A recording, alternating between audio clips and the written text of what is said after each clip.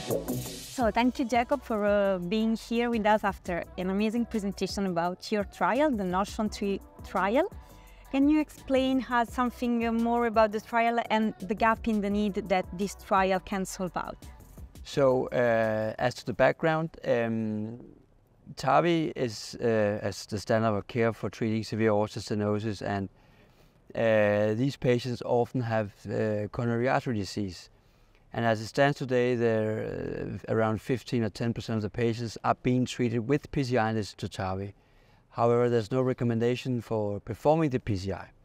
So that was the background. So based on that, we performed this Notion 3 randomized controlled trial where we randomized patients with severe aortic stenosis treated with TAVI who also had coronary artery disease. And they were randomized to TAVI alone or TAVI plus PCI. So the result of the Notion, what did it say exactly? PCI, we have to do that or not in TAVI patients? So I think as with all trials, this is average, but the primary endpoint that was a composite of all-cause mortality, myocardial infarction, or urgent revascularization was significant, favoring PCI, with a reduction with a hazard ratio of 0.71. So according to that, then we should do PCI. So I saw in your presentation that indeed the stenosis that you decided to treat were defined as significant or by physiology, the FFR, or by angiography, but more than 90%. So they are very tight stenosis. Do you think that this is important for the result of your study? I think that is very important for the results of our study. We were very strict with these criteria, and it was the same that was used in the FAME trials. So you have to have very tight stenosis or positive FFR value. And just one comment regarding FFR in these patients, when you do FFR in patients with severe aortic stenosis, it tends to be higher. It tends to be higher. So that means that when you have FFR value that is significant, it probably is significant. So I think it's very key issue to why we found this result. I really like the merge between angiography and physiology, because this means even that we can trust to the physiology in this patient. Yes, I think we can. Well, of course, this is not the final evidence for FFR in these patients, but it is a way, and we have actually working on a paper about, in this trial we also had a registry where we had patients that had negative FFR values. So these patients... More TAVI. Yeah, so we did the FFR. If it was positive, they were randomized in the trial. However, if it was a negative, they were followed in the registry. Okay.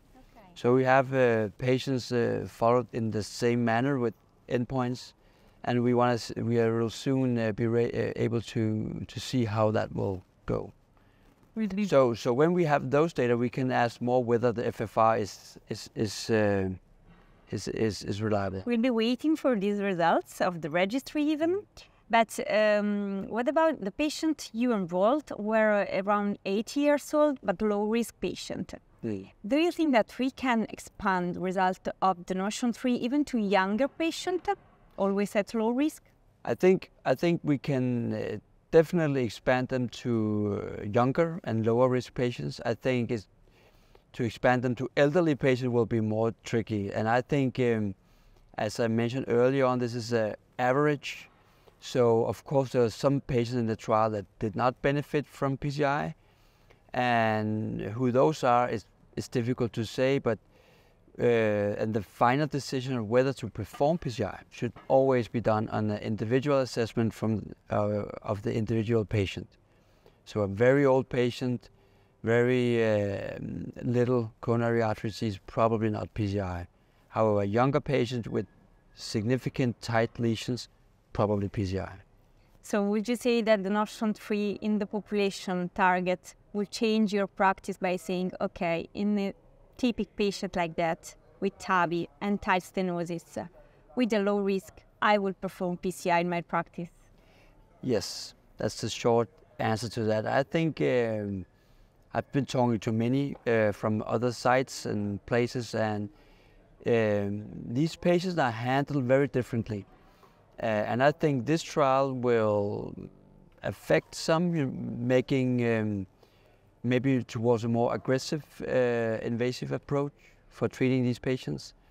And also because during the later years there's been a tendency to more conservative approach, so I think it will have impact.